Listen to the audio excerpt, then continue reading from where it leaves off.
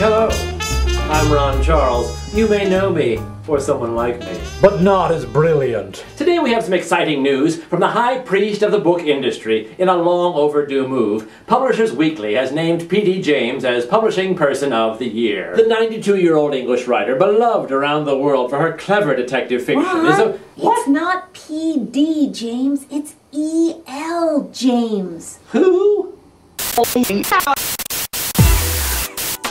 Hello, I'm Ron Charles. You may know me, or someone like me, but not as dangerous. Today we're thrilled by some exciting news from the dominatrix of the book industry. In a painfully overdue move, Publishers Weekly has named E.L. James as Publishing Person of the Year. It took real courage to pass over such literary giants as Carlton Malik, the author of The Haunted Vagina, or Dr. Charlie Shedd, who taught us that the best dad is a good lover. Who can really grasp how much E.L. James has done for the literary arts?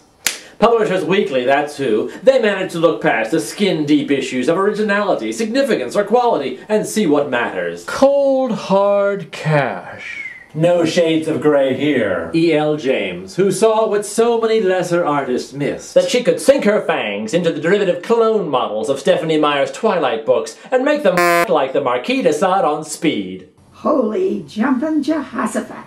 It's a little-known fact of literary history that until E.L. James posted her stories on a fan-fiction website, no one had ever written about sex before. But once she illuminated the mysteries of pleasure, suburban women couldn't get enough of your typical 22-year-old virgin and the mysterious billionaire who liked to humiliate her during sex. And so, for all the unspeakable things she's done to the publishing world, E.L. James is truly the Publishing Person of the Year. Laters, baby.